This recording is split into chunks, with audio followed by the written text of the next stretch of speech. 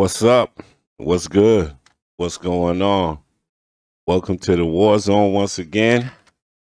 All right, today I want to talk a little bit about the fight that's in the works between WBO's super featherweight champion, 35-year-old Jamel Herring, who's 23-2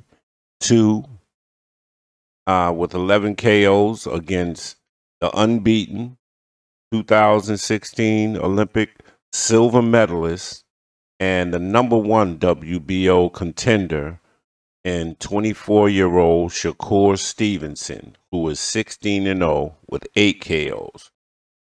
So let me start by saying that, first of all, this isn't a fight. Many of you probably already know that this isn't a fight that Jamel Herring wanted. As he hoped to make a unification bout with the WBO 130-pound champ Oscar Valdez. We all know recently Valdez KO'd Miguel Berchelt for the title in February. Great fight, man, by the way. Anyway, Herring stated that he felt the fight with Oscar would be a bigger and more money. It'd be a bigger fight with more money. I totally agree with that. Obviously, the fight would probably, that fight would probably take some time to make. I know that Oscar did say he was going to take some time off with his family, and then get back into training. However, no doubt, SHAKUR, amazing talent, very technical, great defense. The only thing with SHAKUR, he doesn't have much of a fan base yet. And, he's getting a lot of criticism from people for being dull and boring. I just realized this. People will continue to say what a fighter should have done or how they should have done it. At the end of the day, man, to me, a win is still a win, no matter what. I respect the fighter for utilizing his own game plan, that will give them the best possible advantage to win. So I don't understand it. It's funny because I was thinking about this and I said, people would say that a game-winning shot is better than blocking a game-winning shot. Does it really matter how you win? A win is a win. And it's funny because we've all seen guys who've struggled to beat someone who we expected them to knock out. And they barely win the fight. We've also seen guys who weren't expected to win in dramatic fashion.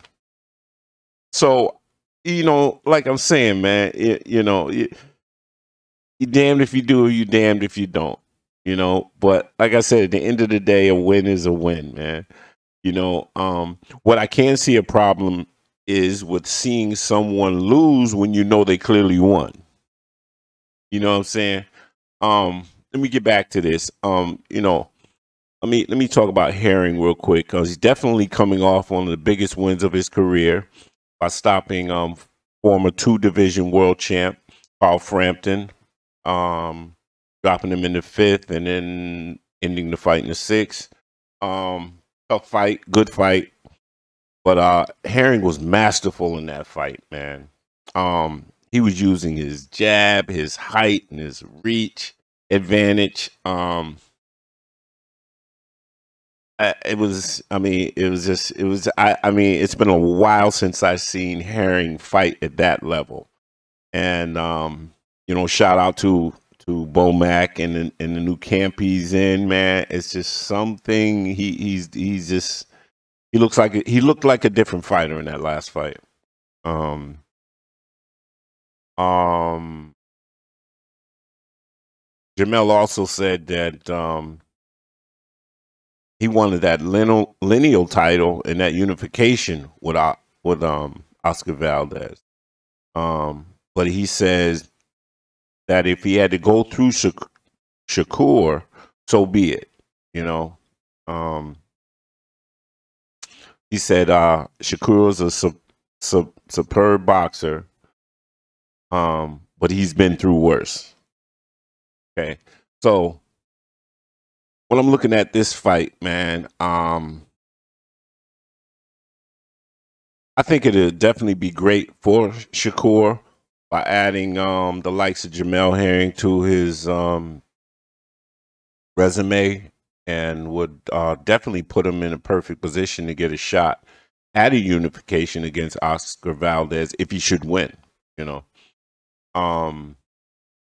he has shown interest in Oscar in the past. Once again, this fight will definitely boost Shakur's career and his popularity. However, I don't see Bob Arum letting Stevenson and Valdez fight because Oscar is a bigger draw. I see Bob keeping Oscar away from Shakur until Shakur builds his name and his worth. We all know Bob Arum. He don't care about nothing but money. But I can potentially see Shakur finding himself in the same situation as Bud Crawford, man. If he hangs around Bob too long, man, I can see his career just dragging and him not getting the fights that he really wants to get. Anyway, about the fight, I can clearly see Shakur winning this fight. The Shakur way, pop shots, body attack, great defense,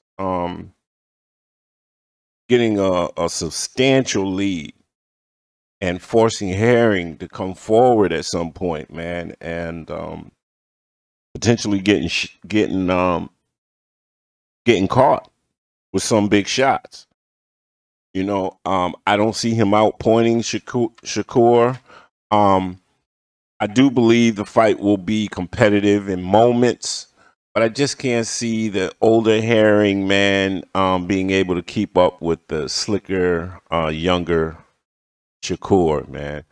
I truly put my money on Shakur by unanimous decision in this fight. But like I said, once again, man, both great fighters. I don't know. I mean, I just can't see with Jamel's style how he could actually catch up and slow Shakur down. He doesn't have tremendous power. I mean, but like I said, and he's an older fighter. I don't think he has the stamina. He doesn't have that work ethic like he used to, man. So, yeah, I really have to give the edge to Shakur in this fight, man. Look forward to it. But really, y'all, thanks for coming out, man. I'm on my lunch break right now, man. I just figured I'd do this real quick. But that's all I got for y'all, man. Thanks for tuning in once again.